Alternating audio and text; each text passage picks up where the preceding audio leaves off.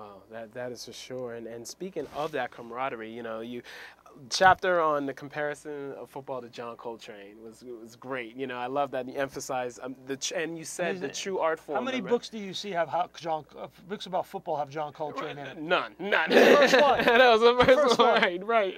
You know, I have a real love for jazz, as you do, and you know, when I came across these quotes, you know, about jazz music and football players, I started to really research how much jazz musicians love the game of football. Yeah, yes. And like more than any other sport. Right. They don't talk about baseball. You listen to Wynton Marsalis talk about the New Orleans. He talks about the New Orleans Saints. You know, like it's his religion.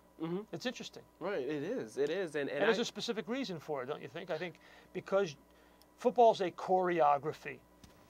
It's a series of dance steps that you need to learn by practicing over and over again, like a musical piece. I mean, you know, you play trumpet. Yes. Okay, so when you're learning to improvise off a melody, you might, how many times will you practice that improvisation? How many times? Oh, numerous times. Dozens, right? Like the harmony, yeah. Dozens of times, right? To try to figure out, you know, the syncopation of it, the pacing of it, the tone of it, the delivery of it, all that stuff, right? Right. Okay, so that's what football is. You have a plan, all right? And that plan is part of the corporate culture of football. But that plan will be improvised somewhere pretty soon. Once the plan is instituted, once the ball is hiked, it takes improvisation because you have moving parts. You got moving people. And all those people are individual thinkers.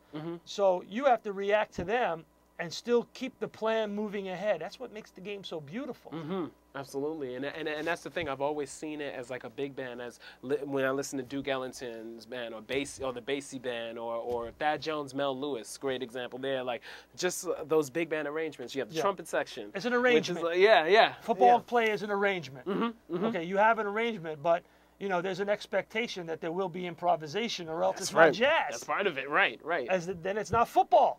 Exactly. If there's no improvisation, it's not football. Right, because you never know how the defense or the offense is going to react. You know, so you have to adjust and overcome and adapt. You know, and that's and that's why I think, you know, the reason why football is so much more advanced than, in particular, like the game of soccer or rugby, because you have an indigenous African-American cultural infusion of energy and improvisation that you're not going to get anywhere else. It's not possible to do it on a baseball field. Yes, it is possible to do it on an NBA court, but we can discuss that point, the difference between basketball and football at another point in this discussion. But you know, it's similar in terms of the improvisation. That's true, and I wanted to ask you, speaking of African Americans, great African Americans, you know, Jackie Robinson, of course, pioneer, no question about it, and you know, he's done so much for the black athlete. But no one talks about Frederick Fritz Pollard. This man, a generation before, was the first black coach in any sport, you know, in the early 20s for the Akron Pros. And a star out of Brown University, even though there's no book written about him. Yeah, what? There is no biography of Fritz Pollard. Oh God, that sounds like something you should do. Yeah.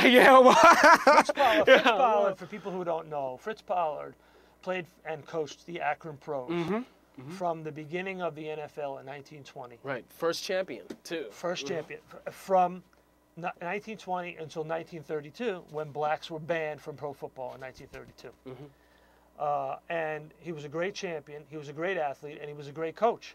And you know, the Coaches Association is called the Fritz Pollard Association. That's right. In his honor. Black coaches, yes. The Black Coaches Association. So he was a great player and a great coach, and nobody knows about him. Nobody talks about him. And he lived till 92. That's another thing, too, the longevity of his life. Kenny Washington, the first black player in the NFL. Yeah, was at UCLA. Was at UCLA with Jackie Robinson. Yeah, was teammate Jackie Robinson. Yeah, it's just very interesting there. Didn't get drafted. Wow. And tryout. He tried out and made the team. Didn't get drafted. Got tried out and made the team.